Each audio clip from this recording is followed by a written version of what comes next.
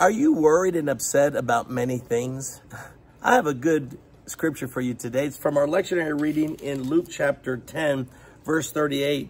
It says, as Jesus and his disciples were on the way, he came to a village where a woman named Martha opened her home to him. She had her sister called Mary, who sat at the Lord's feet listening to what he said. But Martha was distracted by all the preparations that had to be made.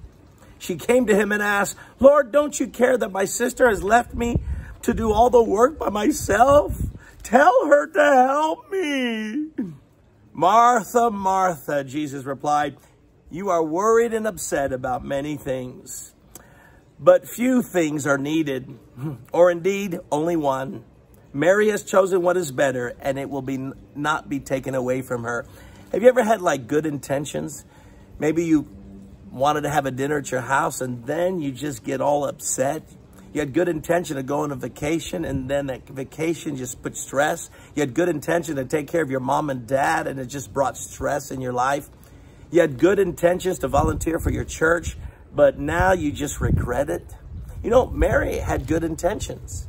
She opened her home to Jesus. That's not a bad thing. But her good intentions wasn't enough because she got distracted by all the preparations. And then she started to feel sorry for herself and realize she has a sister that can help her. Why doesn't the Lord get involved and get someone to help me with my problem? But you know, Jesus replied, Martha, Martha. Are you a Martha? Do you hear his words ringing into your heart? Martha, Martha, you're worried and upset about many things. Only a few things are needed. And then he stops and says, actually, only one. And Mary has chosen what was needed. And that was to sit at the feet of Jesus to hear Jesus teach. You know, Martha opened up her home because she wanted Jesus to teach. But she got caught up with unnecessary things.